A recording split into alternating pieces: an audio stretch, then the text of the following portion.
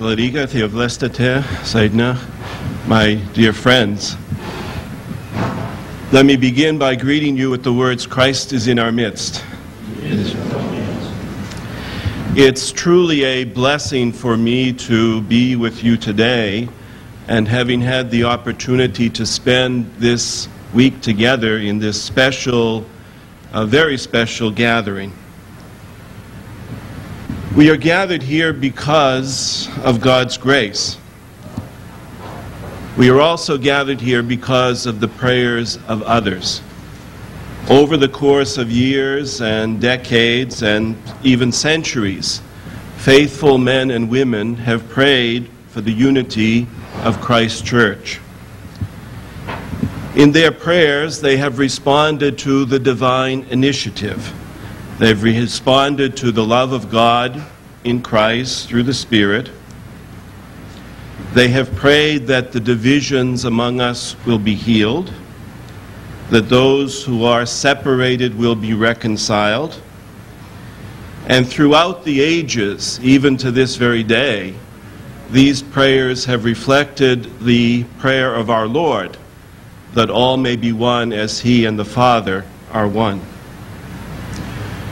We can never know the full force of these prayers, but we seem to catch a glimpse of their fruits each time we discover an increase in love, a deepening of understanding, a willingness to forgive, a desire to break down walls of division, and most importantly, and perhaps the most difficult, a willingness to change. Change for the sake of the gospel. One of the most ancient prayers of the Church which we have says this: as the elements of this bread once scattered over the mountains were gathered together and made one, so also may it be with your Church. Build it up from every nation, country, town, and village, from every house, and make it one living Catholic Church. This simple prayer from the Evangelion of Serapion, a 4th century prayer book, expresses the concern of the Church for unity, probably at a time when the Church was deeply divided over the Arian heresy. The words of the prayer reflect, of course, the reference to bread in the New Testament, but the words also reflect another prayer, a prayer found in an earlier document, the Didache, which Bishop Callistos has already alluded to. And this prayer says this: as this broken bread was scattered over the hills and then, when gathered, became one, so may your Church be gathered from the ends of the earth into your kingdom. The Liturgy of St. Basil picks up the same theme. A portion of the anaphora says this: gather those who have been scattered, bring back those who have wandered away, and unite us all in your Holy Catholic and Apostolic Church. And a bit further on, the prayer says, put an end to the schisms among the churches, stop the raging of the nations, and prevent heresy by the power of your Spirit. I have always been challenged and intrigued by these simple prayers. Again, some of the most ancient prayers that have come down to us through Christian history. They are prayers coming to us from the Eucharist. They are prayers offered at a time when the community was celebrating its oneness in Christ. And yet, they are also prayers which seem to recognize the tragedy of division. Recognize, as Father Raymond said the other night, that something's not quite right when we gather together to offer the Eucharist, and to know that there is division among us.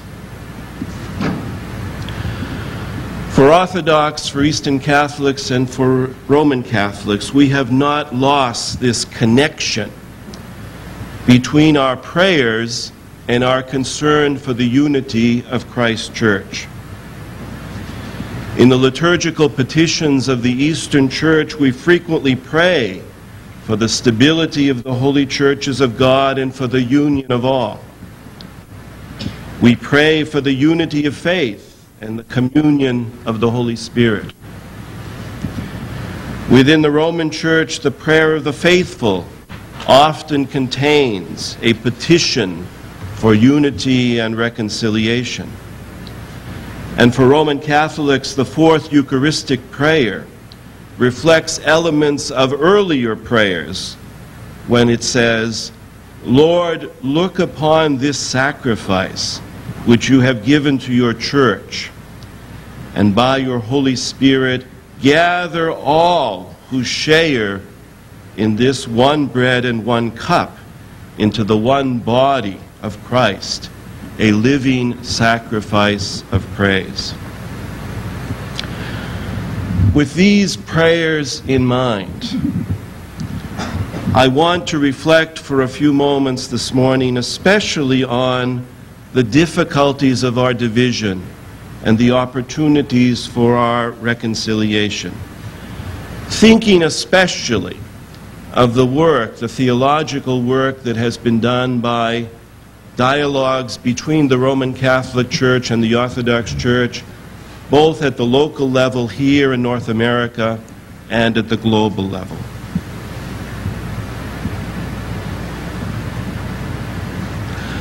Our conference reveals to us both a foretaste of our unity as well as an expression of the tragedy of our division.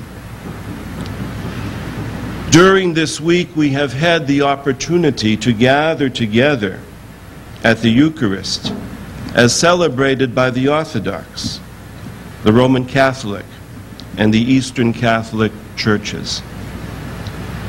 Yet not all of us can participate fully in these Eucharists because we come from divided churches.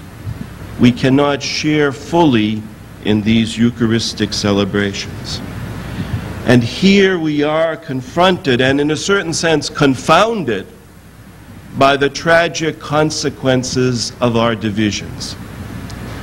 The Eucharist, which is truly a sign, a prayer for unity, has become, because of our human weakness and sin, also a sign of our divisions.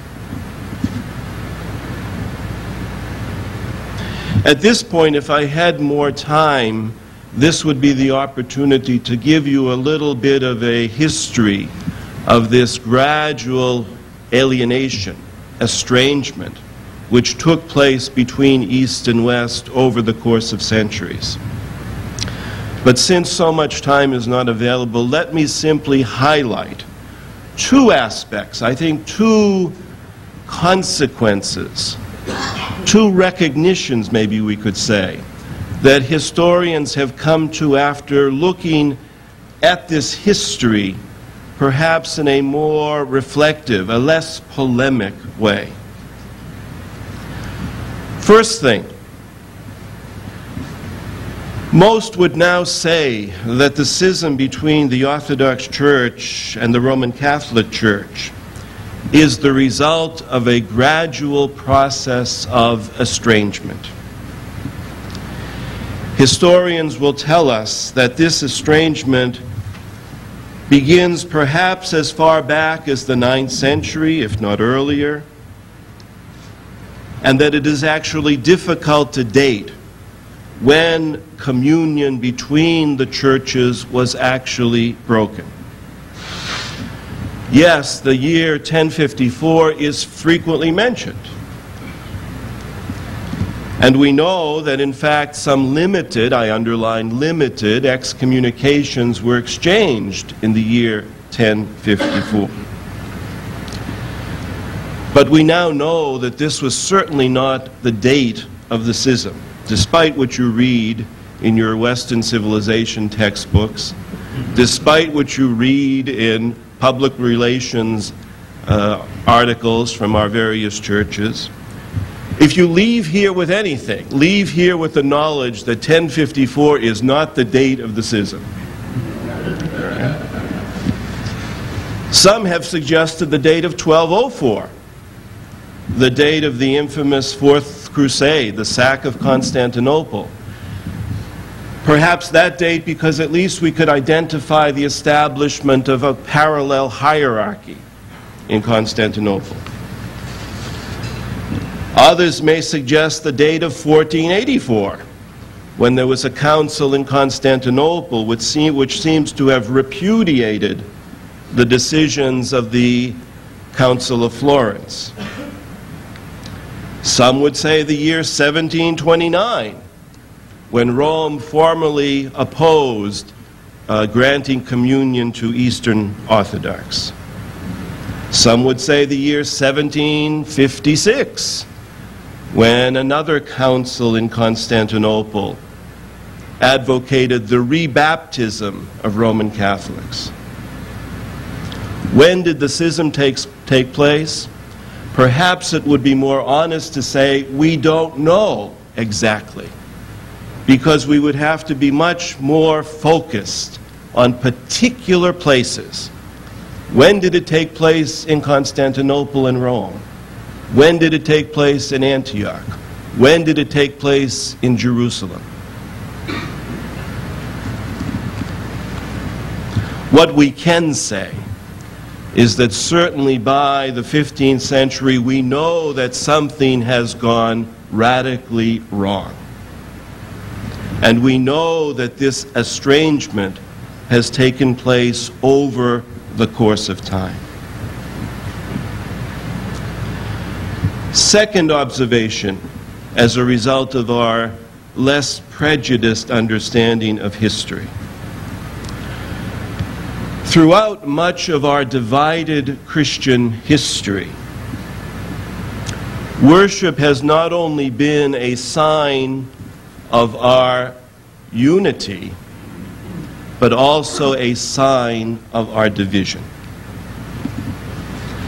The divisions of the churches have not been expressed simply in doctrinal statements or in letters of excommunication.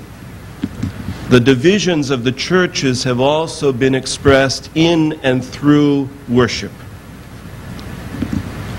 When differences in teaching were no longer acceptable and differences in practice were no longer acceptable, the division among the churches became manifest in the worship of the churches. In the old phrase, altar was set up against altar. Priest was pitted against priest. Congregation was pitted against congregation. With the development of divisions between our churches, the Eucharist itself became a visible, tangible expression of our division. Worship became the context through which our divisions were expressed. This, of course, does not necessarily mean that the unity of the churches requires uniformity in liturgical practices. Certainly it does not. Acceptable differences in theological emphases and liturgical practices characterized the life of the early church prior to this great schism. Yet as the alienation between our churches developed, differences in liturgical practices took on greater significance. These liturgical practices were twisted and in a certain sense became the expression of our divisions. Let's remember some interesting facts. The question of the filioque was highlighted only after it was discovered that Byzantine and Latin monks in Jerusalem in the 9th century were singing a different creed. Something similar seems to have taken place in the mission fields of Moravia, in the debate between the disciples of Cyril and Methodius and the Frankish missionaries. By the 11th century, the debate between East and West was over the type of Eucharist bread that was to be used. Should it be leavened, as was the Byzantine practice, or should it be unleavened, as it was the Western practice? Very tangible difference. By the 14th and 15th centuries, questions were being raised about the moment of consecration. Did the change take place at the so-called words of institution, or did the change take place at the time of the invocation of the Spirit? These questions were not debated without a polemical spirit. There was little sign of dialogue, true dialogue, in these discussions between East and West, between Orthodoxy and Roman Catholicism. Both churches claim to profess the true faith. Both churches use the same scripture and the same tradition. And yet theologians from both churches were able to use both scripture and tradition to justify their liturgical differences, and therefore to justify division within the church. And of course, in addition to this, we should also remember that those persons who are, let's say, unschooled in theology, for those persons, the visible differences expressed in worship became a visible expression of the division of the churches. In other words, people could see that there was something very different. The Protestant Reformation of the 16th century raised new challenges for the Catholic Church especially. And in the wake of the fall of the Byzantine Empire in the previous century, the Orthodox themselves were not in a position to respond very well to new theological questions being raised by the Reformation and the Counter-Reformation. Both Catholicism and Orthodoxy developed a spirit of what could be called ecclesiological isolationism, ecclesiological exclusivism. Father George Florovsky describes this tragic situation when he says, "The point was reached at which the memories of the common past were obliterated and faded away, and Christians came to live contentedly in their own particular and partial worlds, mistaking them for the Catholic whole."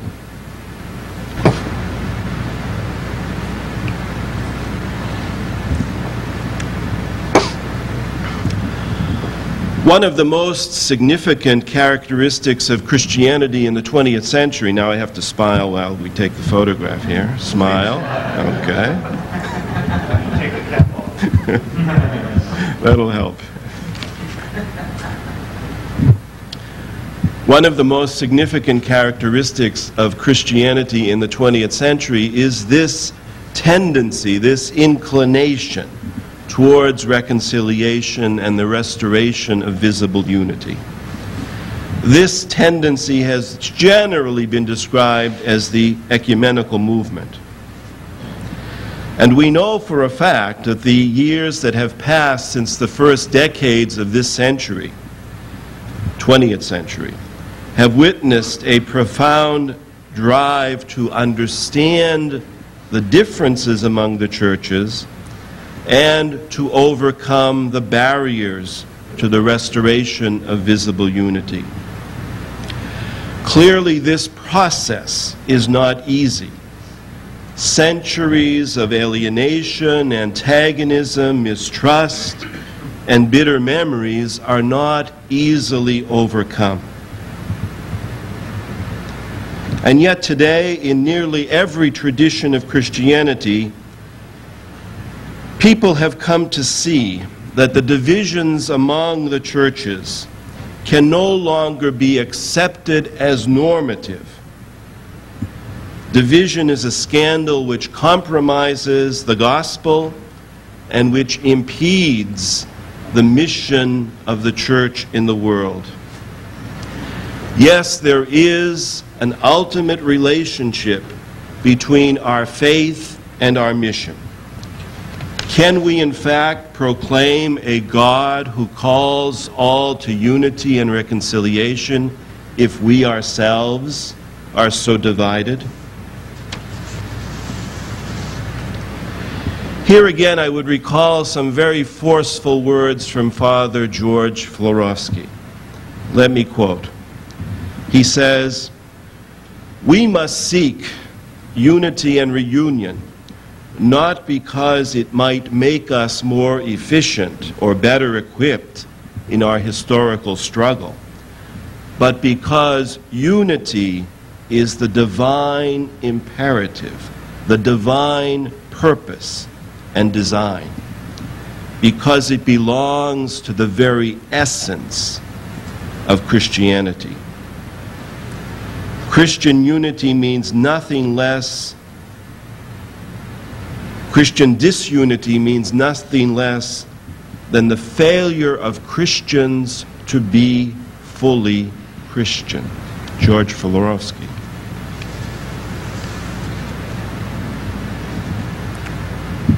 Now it's time for audience participation. I kind of take a break at this point. How many here have a neighbor who does not belong to the same church that you belong to?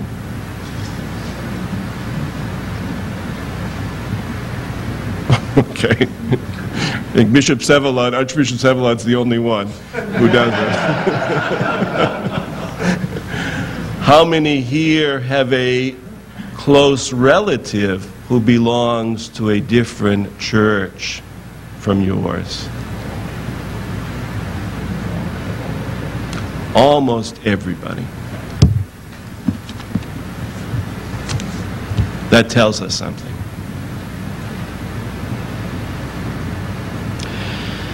A new relationship between the Orthodox and the Roman Catholic Church began to take place in the 1960s, during the period of the Second Vatican Council and the period of what are called the Pan-Orthodox conferences. As early as 1963, 1964, both the Vatican Council and the Pan-Orthodox conferences expressed the desire, and we would say a dramatic desire, to seek the restoration of full communion between these churches. One of the most important ways in which this desire for the restoration of full communion was to express itself was the establishment of formal theological dialogue. And I would underline one of the ways, the establishment of formal theological dialogue. A formal bilateral dialogue between the Orthodox Church and the Catholic Church was established here in the United States in 1965. The dialogue was established by the Standing Conference of Canonical Orthodox Bishops and what is now the National Conference of Catholic Bishops. Again, very formal. This theological dialogue has met consistently for the past 35 years. It has produced 21 agreed statements on topics which affect both the lives of both of our churches.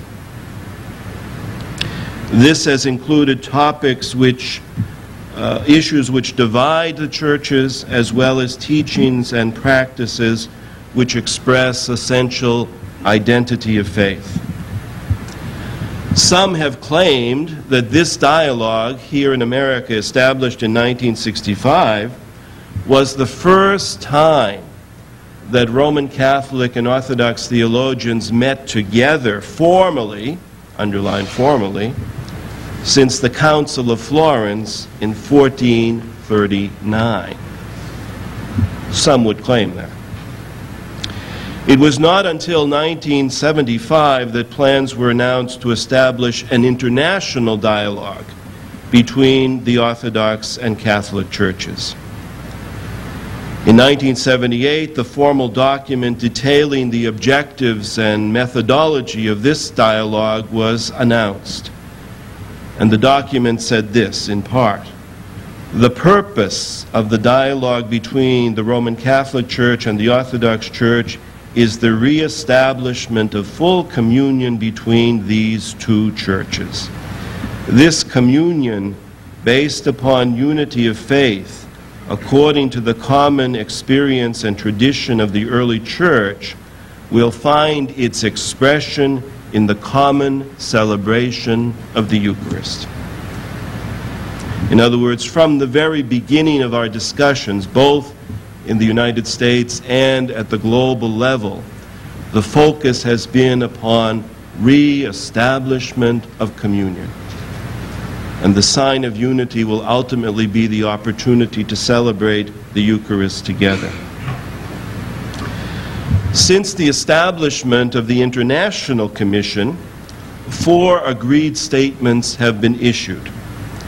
The first on the mystery of the Church and the Eucharist in the light of the Trinity in 1982, the second on faith, sacraments, and the unity of the Church in 1987, the third, the sacrament of ordination and the sacramental structure of the Church in 1988, and the most recent one in 1993, Unionism, method of union of the past, and the present search for full communion. Perhaps most of you are familiar with this document, the so-called Balamand Statement.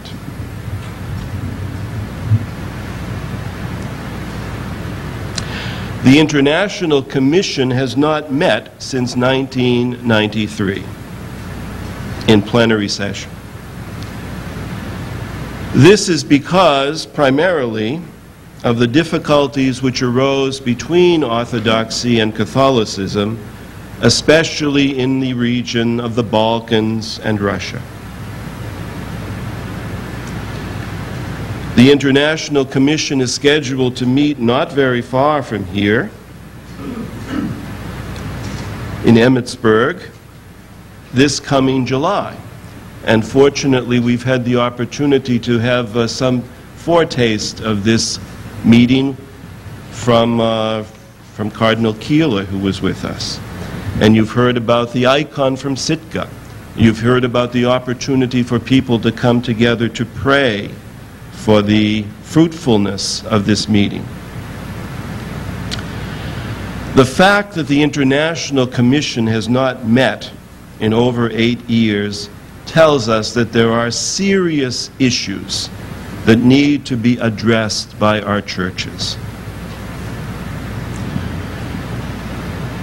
There is, in a certain sense, a need for a realistic assessment of the relationship between our churches. The difficulties in Eastern Europe and in Russia have reminded us very forcefully that our divisions are not easily overcome. And although those of us who are blessed to live in this country and to experience the relationship which exists among the Orthodox, Eastern Catholic, and Roman Catholic churches, although we are blessed with that experience, We have to realize that other parts of the world are not so blessed, that others still live in relative isolation, not knowing each other, not having the experience that we have of having relatives, friends, perhaps even husbands and wives who belong to the other church. Our world here in the States is different, and I would say thank God for that, because we've come to sense the possibilities of reconciliation. But we who live here also have to recognize the difficulties that others are having in other parts of the world.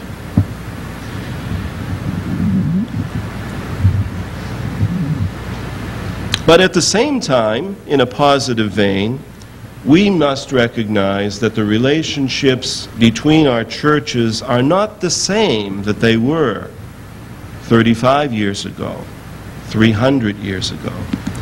In many places, there has been a remarkable positive development in the relationship among our churches. The formal and informal meeting of clergy and lay people for prayer, for study, for common witness have done much to eliminate the old animosities and antagonisms and misunderstandings.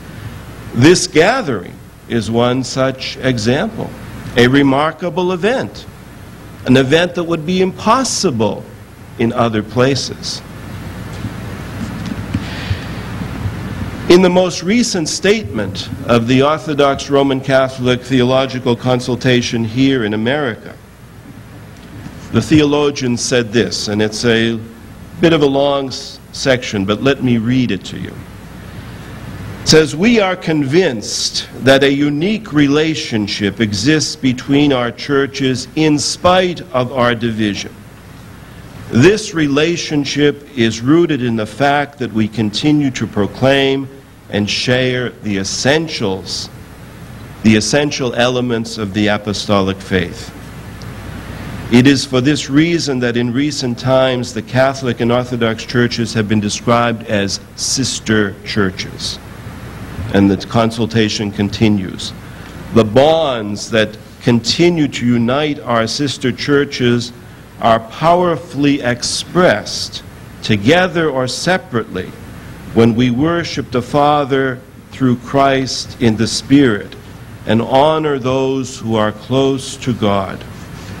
While we have become separated as churches, our union with Christ and His saints has remained an unbreakable bond of faith, hope, and love.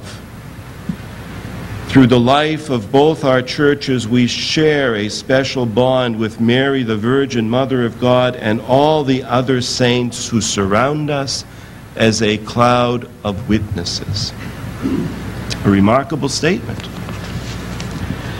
In a certain sense, the American theologians are pointing to the fact that there are degrees of communion.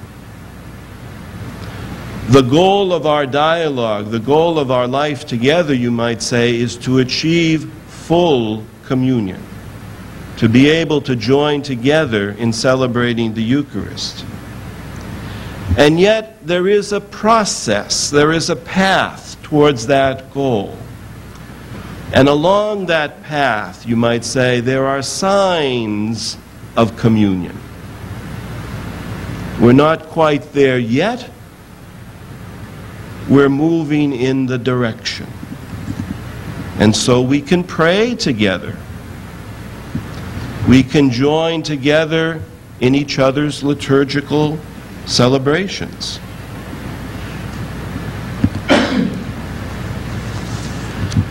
We have these opportunities to affirm that towards which we are looking. And again, this type of meeting certainly bears witness to the degree of communion that we already have among us.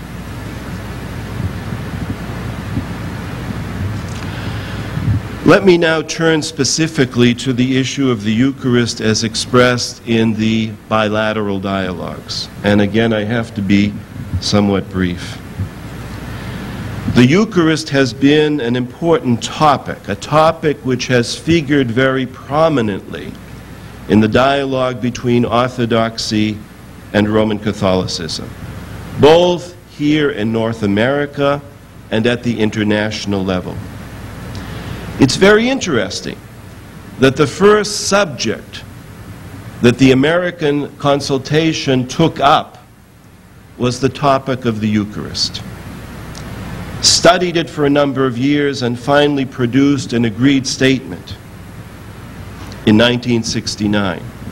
Again, probably the first statement coming from a dialogue group officially representing the two churches in hundreds of years.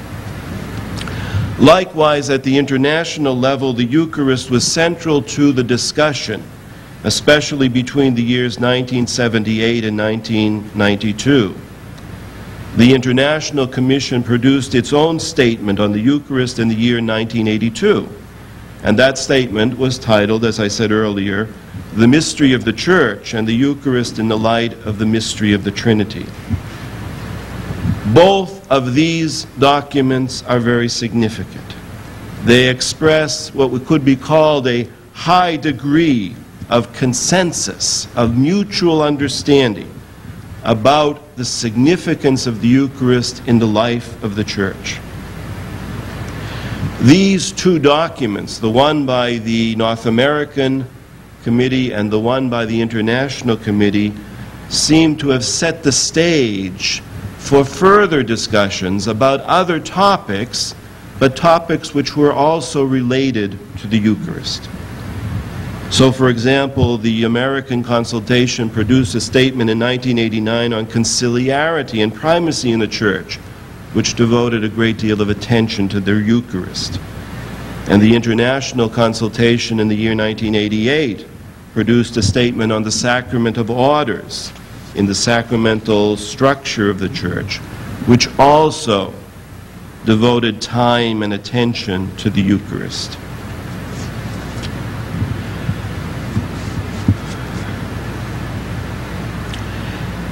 Much can be said about what these theological consultations have said themselves about the Eucharist. But again, because of the press of time, I would like to emphasize three. We heard the importance of three the other day. Three particular points coming out of these discussions. First of all, our theologians are saying together, through the Eucharist, we proclaim the mighty and salutary actions of God. This proclamation is at once an anamnesis, a remembrance of God's actions, and truly an act of thanksgiving, Eucharistia, for the loving care of God. Through this remembrance and thanksgiving, we are drawn into the divine actions of love. In proclaiming the story, we become participants in the events we remember. Again, Father Raymond alluded to this sense of anamnesis. Listen to these words from the United States consultation. Very simple. It says, the Eucharist is the memorial of the history of salvation, especially the life, death, and resurrection and glorification of Jesus Christ. In this Eucharistic meal, according to the promise of Christ, the Father sends the Spirit to consecrate the elements to be the body and blood of Jesus Christ and to sanctify the people. The Eucharist as remembrance and thanksgiving reminds us of the words from the liturgy of St. John Chrysostom. From non-existence you brought us into being, and when we had fallen you raised us up again. And you have not ceased doing everything until you lead us into heaven and grant us your future kingdom. For all these things we give thanks to you. Anamnesis, remembrance, and thanksgiving. Second point our dialogues have made on the Eucharist. Through the assembly of the Eucharist, the Church manifests its deepest identity. The Church is a community of human persons who are in communion with the divine persons of the Trinity. There's an intimate and necessary connection between the actions of the triune God on the one hand and the Eucharist and the Church on the other. In other words, you can't separate them. We've heard this also in our discussions this week. Actions of God, Church, Eucharist, intimately related. Listen to the words of the International Dialogue. Now the Church's existence in a place is not formed in a radical sense by the persons who come together to establish it. There is a Jerusalem from on high which comes down from God, a communion which is the foundation of the community itself. The Church comes into being as a free gift, that of the new creation. And the statement continues, the mystery of the unity and love of many persons constitutes the real newness of Trinitarian koinonia, communicated to human persons in the Church through the Eucharist. This is why the Church finds its model, its origin, and its purpose in the mystery of God, one in three persons. That linkage between God's actions, our gathering as Church, and our celebration of the Eucharist. Here I recall the prayers from the third Eucharistic prayer of the Roman Church. From age to age you gather a people to yourself, so that from east and west a perfect offering may be made to the glory of your name. Eucharist, Church, they're rooted in God's actions. In some sense, we don't create Church, and therefore the Church cannot be a club. It can't be simply an organization of human fellowship. It's something which comes from God. The Liturgy of St. James, listen to this prayer. O Master and Benefactor of all creation, O King of ages, receive your Church which approaches you through your Christ, and then fulfill what is useful for each of us.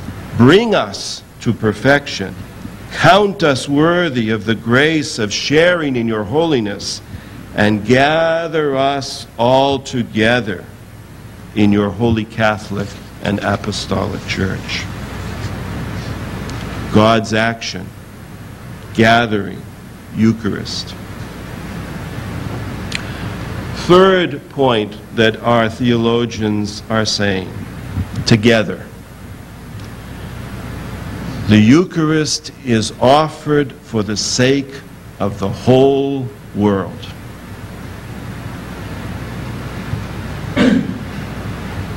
Bishop Callisto spoke to us the other night about offering. And in the end, we offer for the whole world. Bishop Nicholas alluded to this morning. This is a theme which is expressed in the dialogue statements, but one which we ourselves do not always take to heart.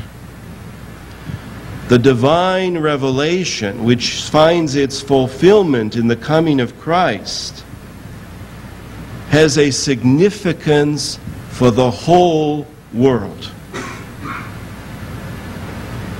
Not simply for us who believe, not simply for us who gather to remember and give thanks, but for the whole world.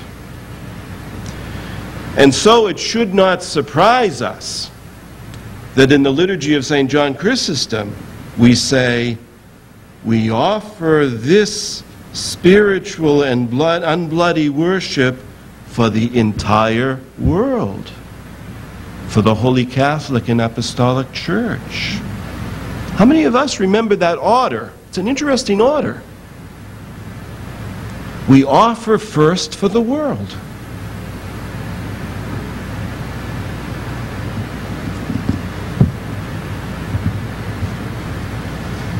And remember later on in the anaphora, remember those who bring forth the fruits of good works in your holy churches, those who remember the poor.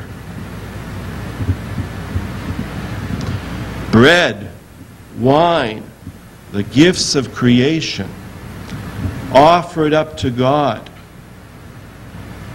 and yet offered up, as we've heard from others, as the first fruits, a sign of the blessings we all have received, and yet offered up for all. For the work of Christ is a work of salvation for all, not simply for us. And if we have anything to say to the world, it's the message that God so loved the world that He sent His only Son. And that our task in the world is to bear witness to that love. Again, let me cite the U.S. consultation in these words. In the Eucharistic celebration, we not only commend ourselves and each other and all our life to Christ, but at the same time, we accept the mandate of service of the gospel of Jesus Christ to mediate salvation to the world. Through the Eucharist, the believer is transformed into the glory of the Lord, and in this, the transfiguration of the whole cosmos is anticipated.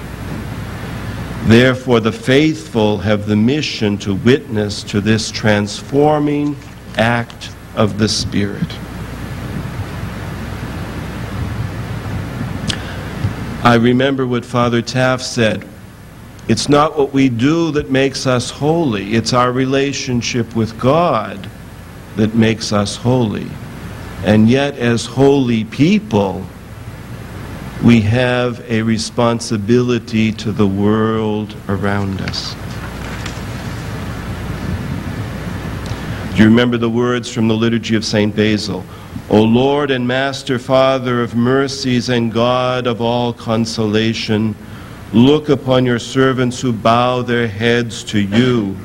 Bless them and sanctify them. Watch over them, confirm and strengthen them, and then draw them away from all that is evil and urge them on to what is good. And again, I remember the prayer, the third Eucharistic prayer of the Roman Church, which says, Lord, may this sacrifice which has made our peace with you advance the peace and salvation of the world.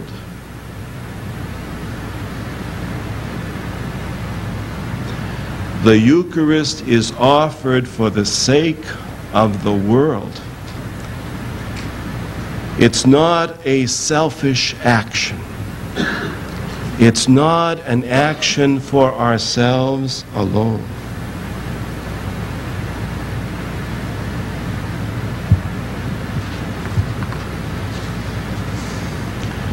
A few words of conclusion.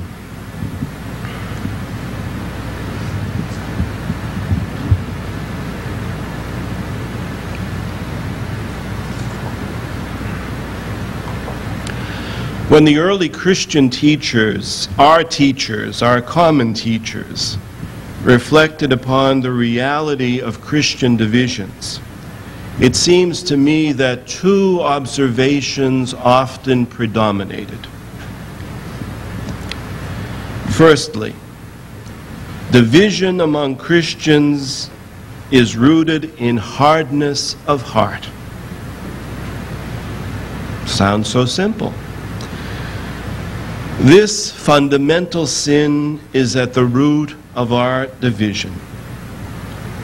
It is hardness of heart which leads to an unwillingness to reconcile, an unwillingness to listen, which leads to pride, to arrogance, to triumphalism, to the absence of love. St. Maximus the Confessor stated this case so clearly when he simply said this: "Believe me, my children, nothing else has caused heresy and schism in the Church but the fact that we do not love God and our neighbor." It sounds so simple, and yet it seems to bear witness to the power of love. Secondly, the early teachers of the Church tell us that Christian reconciliation results not simply from doctrinal agreement. Now, I'd be careful. That does not mean that doctrinal agreement is not important. And we know again from looking at the story of the early Church how often the fathers struggled to creatively find the right words as best they could, recognizing the mystery, but also recognizing a certain obligation to find the words which would express the unity of the Church. So it's not a matter of diminishing the significance of doctrinal agreement. It's a matter of recognizing the context of how we fashion and how we receive our agreements. History shows us that formal statements are absolutely necessary. But these formal statements need to be fashioned and need to be received by persons whose hearts are open to the healing power of God. And so the prayer of the Church for unity, which is the theme of our gathering, the prayer of the Church for unity is an absolute precondition for any discussion of doctrine or practice. It's an absolute precondition for any resolution of the differences among us. We need, in our day and age, to be attentive to the way we approach the issues of Christian division. The great issues of division which have divided our churches for centuries need to be addressed. We cannot ignore this obligation, no matter how frustrating and difficult it may be. But at the same time, these issues cannot be addressed without reference to the present state of our relationship and our relationship with God. We cannot ignore the fact that in recent years our prayers have changed us have changed our churches and have changed the way we look upon many of the divisions that divide us. Yes, we can choose the way we approach our divisions. We can choose the way we do our theological reflection. We can choose the way we relate to our partners in dialogue. These divisions, in other words, will be healed only if we approach them with the mind of Christ.